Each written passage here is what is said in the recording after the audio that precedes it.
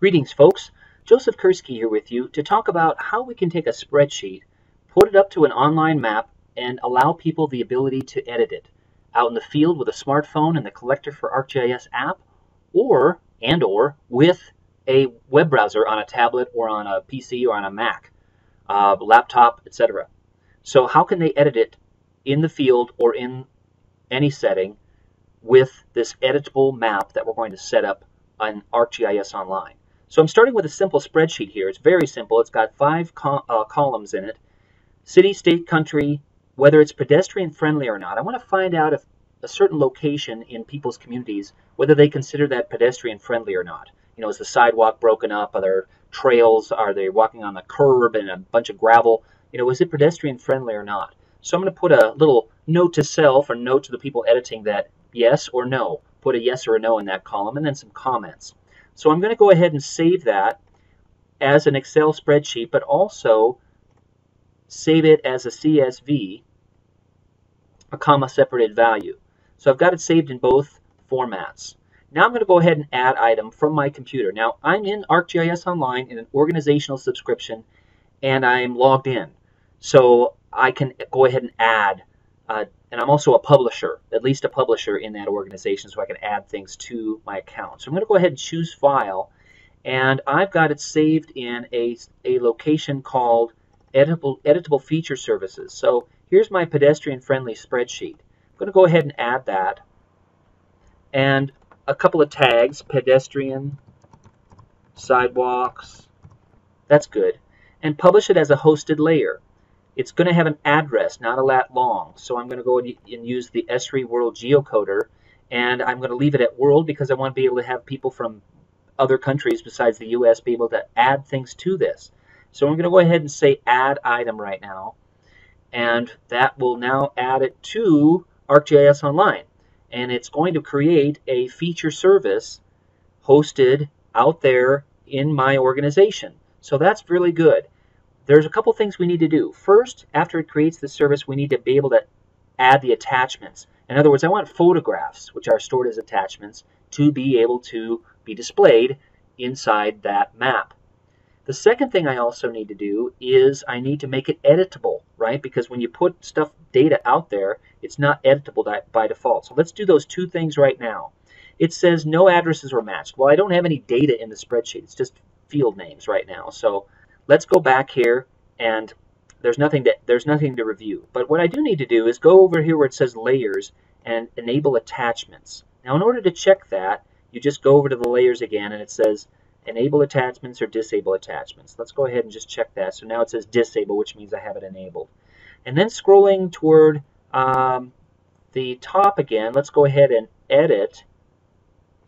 Okay, so now if I scroll down in this zone here, which is my editable feature service, well, my feature service, now I'm going to make it editable. Enable editing and allow editors to add, update, and delete features. Great. That sounds good. And that's all I need to do is make it editable. Now you can vary this whether you want your users to be able to change each other's data or not. I've left it open to editing right now. So great. Now I'm going to go ahead and go back to my content, and let's see what it looks like. So now I've got a couple of things. I've got my original CSV file in there, and I have a feature layer, which is right here. Okay, so there's my, let's go ahead and add it to a new map. Add the feature layer to a new map. Great. So there it is.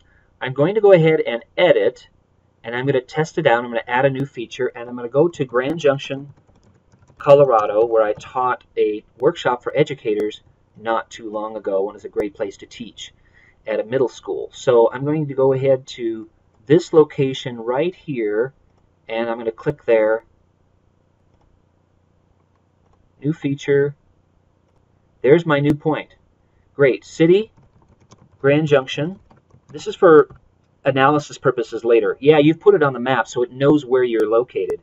But I'm going to put these fields in here so I can do a search on all of the ones in Colorado, for example, all of the ones in the United States, etc., whether they're pedestrian friendly, and be able to map that. So yes, this one was pedestrian friendly. Comments, Grand Valley Canal. And now my attachments. I'm going to choose an attachment, And I'm going to go down to where my attachments, in other words photographs, are stored, and we will see that in just one moment. And I've got canal, there's my canal path, and that's great. And I'm going to close that. Unclick edit, so now I can go ahead and click on there, and there is my attachment. Beautiful place. You can see that it's quite pedestrian friendly with a nice long gravel, nice wide gravel pathway. Super. So there it is, and I got it. It's editable. We haven't saved the map, and we haven't shared the map, so that means what we need to do now is save and share. So I'm going to save it as pedestrian friendly map. All right, super. Okay, so now we've saved the map. We want to share the map now with everyone. We could just share it with the organization if you prefer. But now I'm going to update the sharing, and I'm going to say done. Now it's shared. So we should be able to go to a separate tab, and this is where instead of arcgis.com with your organization name at the beginning, strip off your organization name and just put www.arcgis.com. Since we've shared it with everyone, see now it doesn't ask me to log in. Now I could be anyone. I don't have to be myself.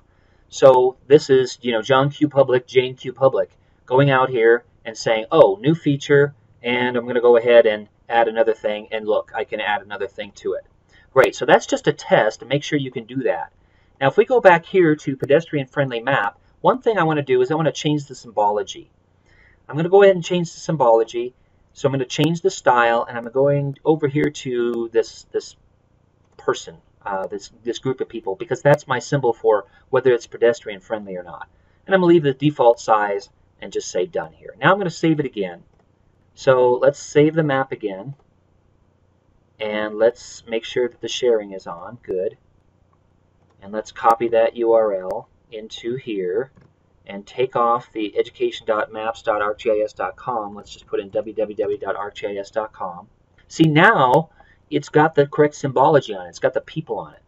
So that's good. That is a way to be able to quickly go out in the field or on a web browser and now being able to edit it. And now the thing is, I want to be able to do this online. Well, that's a separate. That's just online with a phone. The video is getting a bit long, so that's going to be a separate video about, okay, how do I enable people to do this on a phone? How do I enable people to edit on a phone? Well, basically, what we'll talk about in that other video is you need to invite people to, well, first you need to share this map with a group. You need to then invite people in your organization to that group. So they need to be members of your organization, and they need to be in that group. Then they'll be able to go to the collector for ArcGIS and start editing and adding things in the field with a phone using the collector app into this same live web map. But right now, anybody can go ahead and add things into this map because I've shared it with everyone. Or again, you can just share it with the world or with a group. I hope that was helpful. Continue on being spatial. Thanks.